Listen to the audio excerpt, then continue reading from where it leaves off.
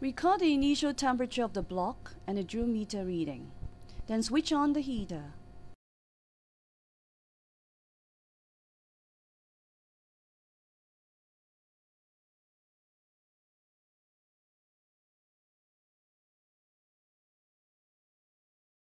When the temperature has risen by about 10 degrees Celsius, switch off the heater.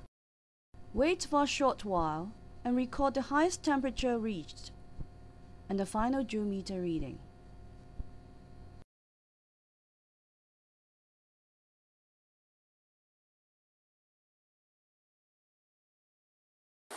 So what you saw from the video is how we may measure the specific heat capacity of an aluminum block. We measure the initial temperature, the initial joule meter reading, and the final temperature and final joule meter reading as well. And in this way, we may find its specific capacity. The formula being energy divided by the mass of aluminum block and temperature change in the experiment. The energy supplied is the difference in joule meter readings, and the temperature change, delta T, is T2 minus T1, and M is the mass of the aluminum block. For better result, we have to put a few drops of oil into the holes for a thermometer and heater at the beginning of the experiment. This is to improve thermal conduction, so that the heat transfer between the heater and the block is well, and the thermometer can also measure the temperature of the block accurately. In the above video, the specific capacity of aluminum was found to be something like 895 joule per kilogram per degree Celsius. Well, this is too ideal, isn't it?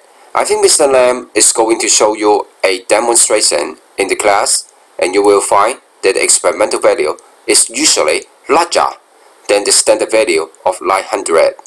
You know why? Because there's heat loss to the surroundings, just like in the last experiment about specific capacity of water. So more heat is required in the experiment to raise the temperature of the block. So what we suggest on the improvement of the setup so that there will be less heat loss to the surroundings? Well, one easy method is to wrap the metal block with cotton wool. So make sure you copy all these answers for the checkpoint questions before you go back to the classroom.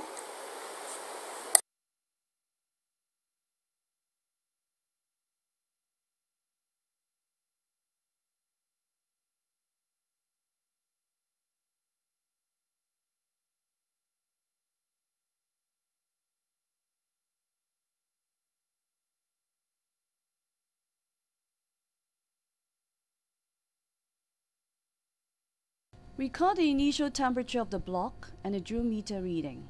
Then switch on the heater.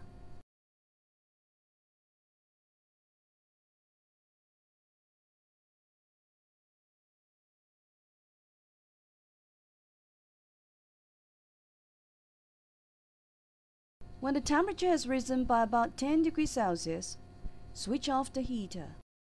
Wait for a short while and record the highest temperature reached and the final joule meter reading.